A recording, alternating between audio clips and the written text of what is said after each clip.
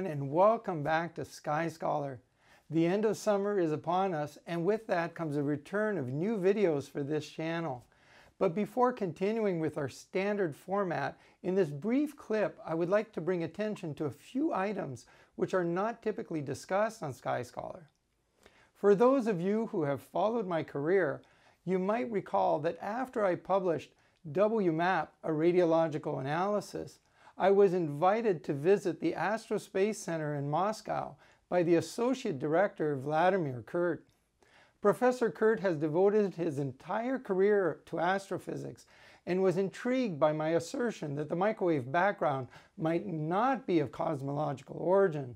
The Aerospace Center in Moscow is much the equivalent of the academic arm of NASA, and some of the older men who work there had as young men once worked on Sputnik.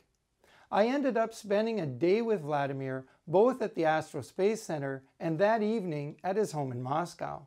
Last year, Vladimir was awarded perhaps the highest prize in Russia for scientific achievement, the Friedman Award of the Russian Academy of Sciences.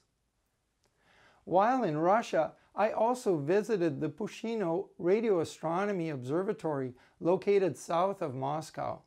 This is a branch of the Aerospace Center, and I gave a 2-hour lecture there on the sun and the microwave background. In like manner, several years ago, Stephen Crothers was invited to present a lecture in Protvino near Moscow at the 29th International Workshop on High Energy Physics. His lecture was entitled Flaws in Black Hole Theory and General Relativity. A link to the published paper from that conference is provided below. In fact, Steve has been invited several times to speak on general relativity in conferences in Russia, but has often turned them down because of the great travel distances involved. The lessons from all this is that the Russians appear to have an open mind relative to the microwave background and relativity. Not everything is a settled question. This brings us to the subject of today's video. I wanted to highlight that recently a documentary entitled The Birth of the Universe, Theories and Hypotheses has been produced in Moscow by Space Vortex. The film was sponsored by the Russian Ministry of Culture, and both Steve and I were given an opportunity to speak. The documentary also features Erevic's Arcashan and Herouni's antenna. Both were previously featured on Sky Scholar in this video. Importantly, the new Russian documentary claims that the cosmic origin of the microwave background has not been confirmed. In addition, the documentary interviews several prominent members of the Russian Academy of Sciences. This includes Oleg Dalkarov, head of the Department of Nuclear Physics and Astrophysics at the Lebedev Physical Institute, perhaps the premier academic institute in Russia, as one can learn in the links provided below. Vitaly Lopota, a leader in Russian astronautics and space exploration, is also featured. The documentary format is unlike what is typically found in the US and is also focused on humanistic questions relative to science. In the documentary, I was unfortunately misquoted relative to Halton Arp. I stated that Arp had worked with Edwin Hubble, yet in the translation, the film incorrectly refers to the Hubble telescope. In the end, the error is but a detail, and I still consider the documentary important.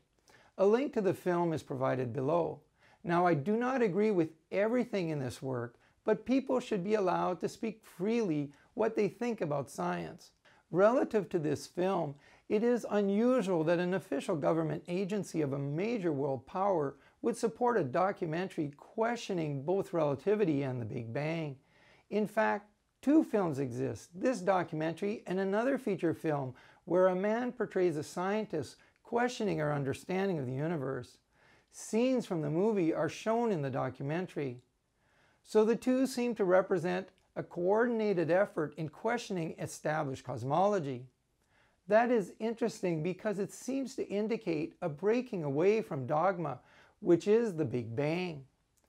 For Steve and I, our participation in this documentary demonstrates that our efforts are being noticed.